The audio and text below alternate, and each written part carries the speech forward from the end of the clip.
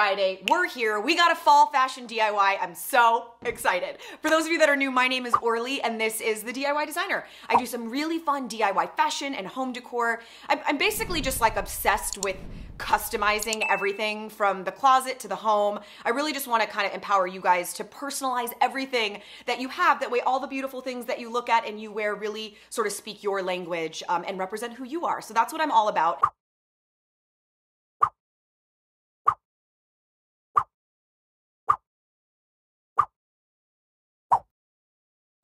This is a really fantastic fall fashion DIY that you're gonna love. This is great for beginners.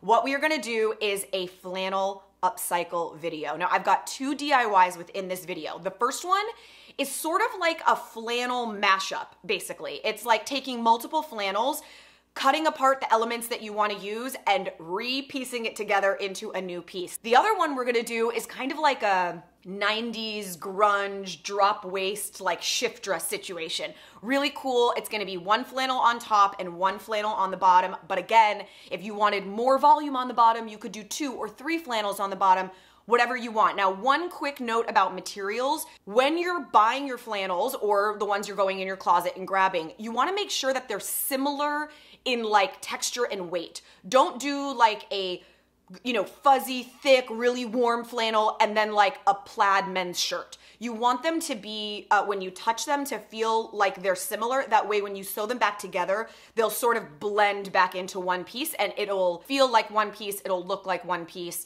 If you don't have a sewing machine, don't worry, you can hand sew this. It's minimal sewing, so hand sewing will totally work. But this is a great one for fall. So cool, so fun, and I absolutely love it. All right, so here are the flannels that I thrifted for just a couple of bucks each. My plan is to use the red and the blue to create my mashup tee, and then use the red and black and the white and black to create my dress. They're all similar weights and similar textures, so this is perfect. I'm gonna start with the blue shirt, and my plan is to use the sleeves of this shirt for my new one. So you're gonna lay everything nice and flat, make sure your side seams are even, so that you can cut the front and the back at the same time.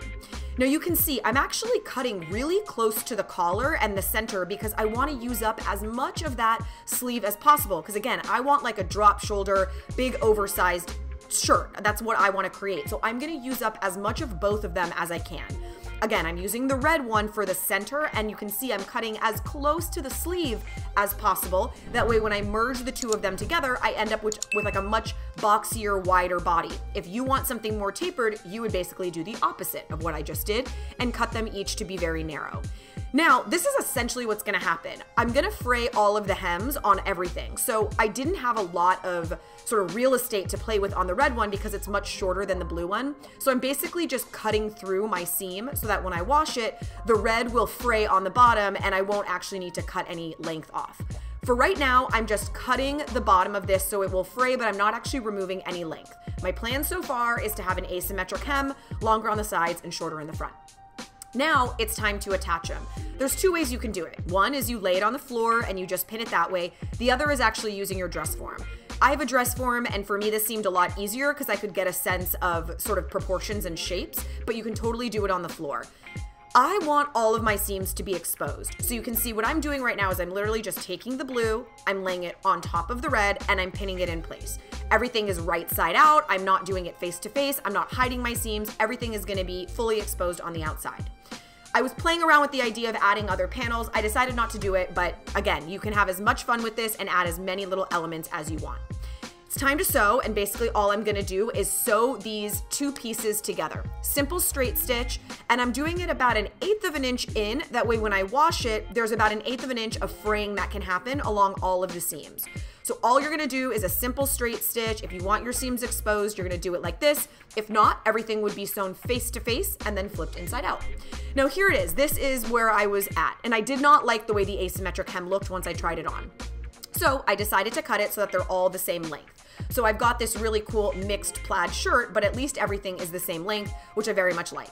Now, when I tried it on, the back of the shirt got tucked in my bra, and I looked at it and I'm like, oh, that's actually kind of cool. So I decided to crop the back right across the back, which actually creates this really cool effect in the back. It's got this like peekaboo moment just in the back, and the front is big and oversized. Throw it in the wash, let everything fray, and you're good to go. Now it's time to work on my dress. So I know that this shirt needs to be taken in a little bit. So what I decided to do was just put it on inside out and sort of pin it on me so that I could get a sense of how much volume I wanted to take out of the shirt.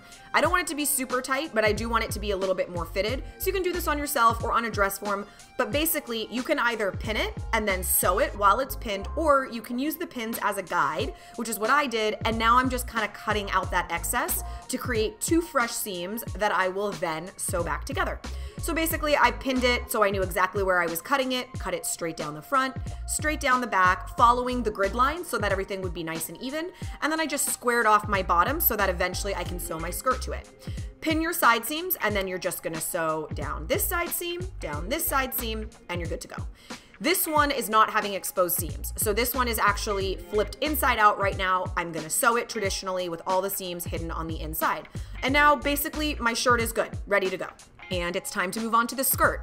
So this is a large flannel that I bought. I just bought an extra large flannel so I would have a lot of fabric to work with. And in order to get sort of access to all of my fabric where I could actually turn it into a skirt, you kind of have to deconstruct it. So I cut off my sleeves, then I looked like what else is holding it in place together. The collar was holding it in place, so I cut that, and then the shoulder seams. Once I cut all of those elements, I ended up with like a big flat piece of fabric that I could actually cut and turn into a skirt.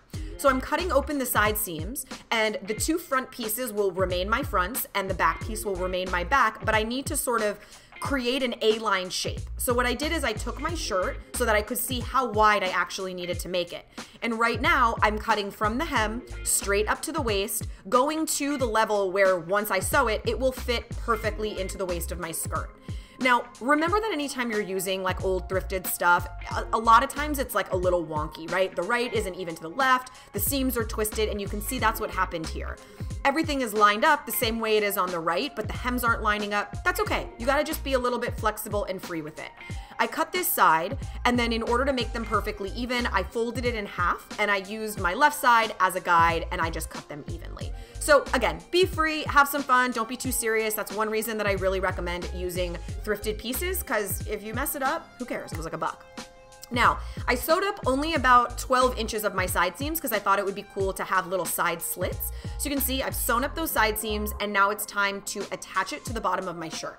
I'm gonna do a similar thing here where I'm gonna have exposed seams. So all I'm doing is I'm taking my shirt, which is unbuttoned and open, and I'm taking my quote unquote skirt, which is unbuttoned and open, and I'm laying them one on top of the other. And I'm basically just pinning it exactly where I want it on my flannel shirt.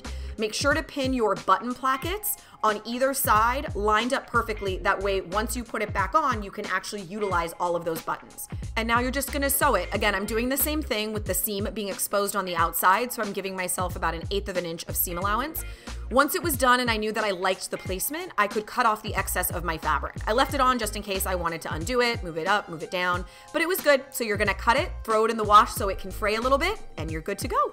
All right, my friends, that is it. If you guys have any questions, you can comment them down below. If you do this, please share it with me on social media. I love to see everything. You guys can DM me or just like tag me in your photos when you post them. I'd love to see what you guys do. It's at Orly Shani. And if you're new to the channel and you liked this video, I hope that you'll subscribe, click the like button, share it with a friend.